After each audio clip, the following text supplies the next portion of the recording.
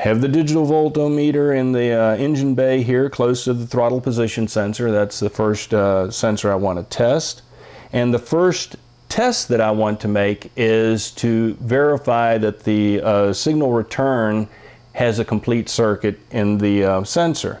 The way I'll do that is I put the meter on the ohm scale. I have one probe wire hooked to battery ground over there, and then I'll use the other probe wire to back probe the signal return wire on the hard shell. I pulled back the little weather connection here to make it a little bit easier to back probe these wires, and the signal return happens to be a black wire on this one. You have to look at your color codes to know if that is the correct color.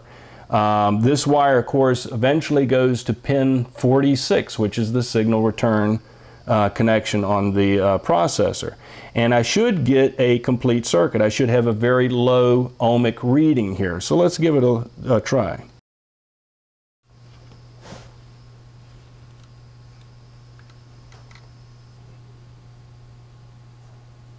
There you go, 1.4 ohms, less than 2 ohms. That's exactly what I want to see. That's a complete circuit. So I know that wire is going to pin 46, and it's also grounded internally in the processor, which is what I want. Next, I change my scale to volts and I turn the key on. Now I want to check the reference voltage. On this one, it happens to be the orange wire. I'll back probe that and see what I get.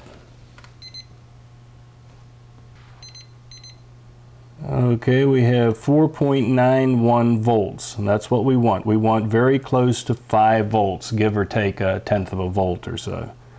That's a good reading. So reference voltage is correct. And the reference voltage is pin 26 of the processor. So we know that's a complete circuit. Now I want to check the signal wire. That's the wire that's going to pin 47 of the processor. That's the voltage that the processor will read as the position of the throttle. So let's see what that is with a closed throttle. The wire is green on this one, and I'm getting a reading of 1.01 volt. That's perfect. You want it close to 1 volt, give or take a tenth of a volt. And 1.016, that's perfect for a closed throttle. Now what I want to do is to exercise the throttle and make sure that the voltage changes with the throttle blade angle change.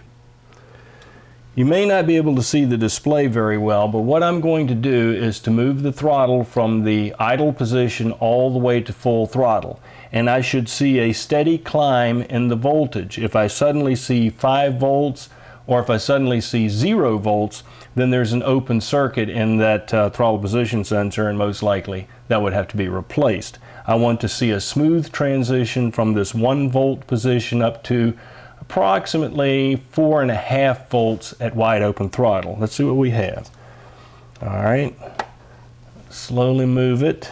I got 1.4, 1.8, 2 volts, 2.8 rather, 3.1, 3.5, and I think I have it in the wide open throttle position, and it's 4.50 at wide open throttle.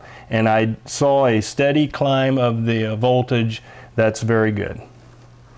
Go back to the stop idle position, and I'm back at 1.02 volts. That's perfect. Let's go over to the chalkboard and evaluate what the readings we got. The throttle position sensor, which is a 3-wire sensor, is what is called a potentiometer. One wire is going to 5 volt to the reference voltage, one is going to ground, signal return, and then the signal wire is actually a wiper that's going across a resistor. Now, you remember at closed throttle we had 1 volt. So in other words, the wiper is closer to the ground side. As I moved the throttle blade to wide open throttle, I got 4.5 volts. So it went, the wiper went closer to the 5 volt side.